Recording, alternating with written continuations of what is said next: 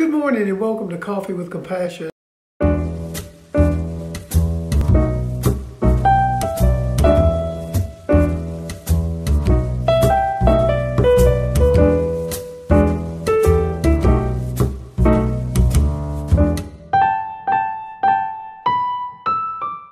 Thank you for joining me this morning. I hope you're up and ready to start a new day and that you're ready to make a difference in someone else's life. That's the point. Being a believer, we always want to make a difference. We always want to influence someone in a positive direction. And this morning I'm going to look at our last message in the series, The Comeback. We finished it up this past week, and we're getting ready to start a new series this week that we're calling Buck Wild. But the name of last week's message was New Name.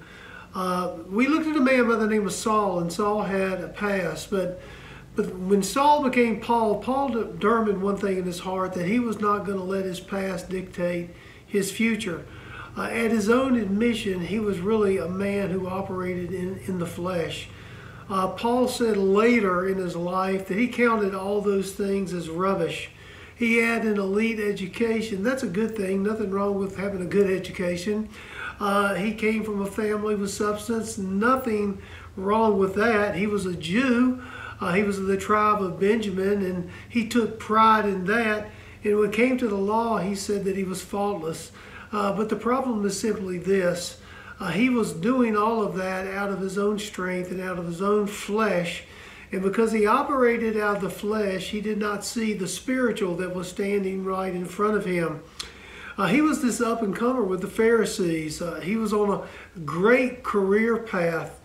He probably would have become one of the leading teachers. He may have even replaced Gamaliel at some point, who was the greatest educator of their day.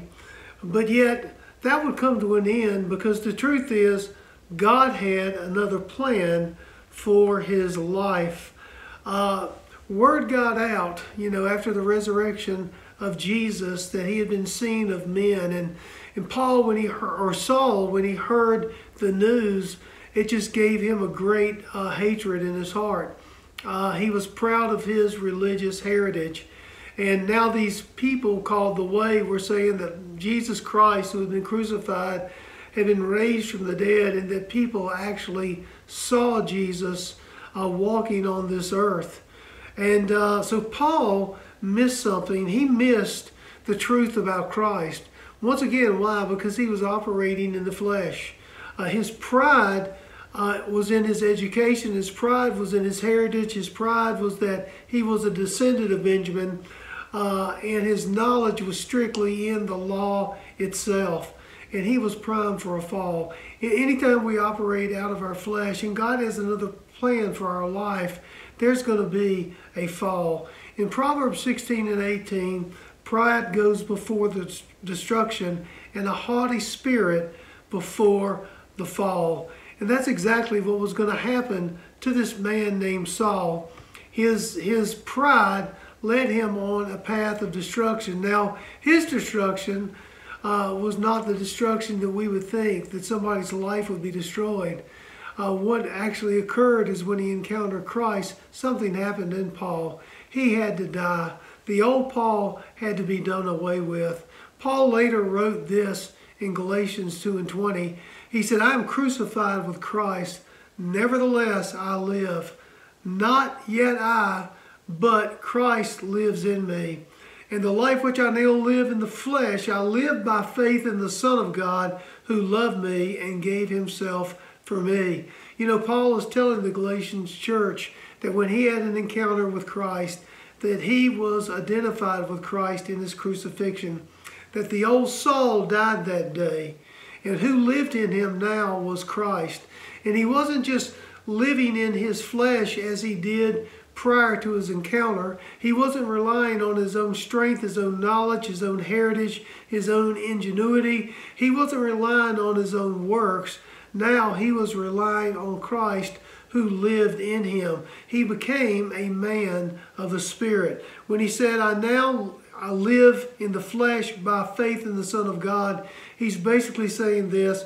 He said that I'm living now in my physical flesh. I'm living by faith in the Son of God who loved me and gave himself for me. Paul also wrote in Romans 6 and 8, and since we've died with Christ, we know that we shall live with him.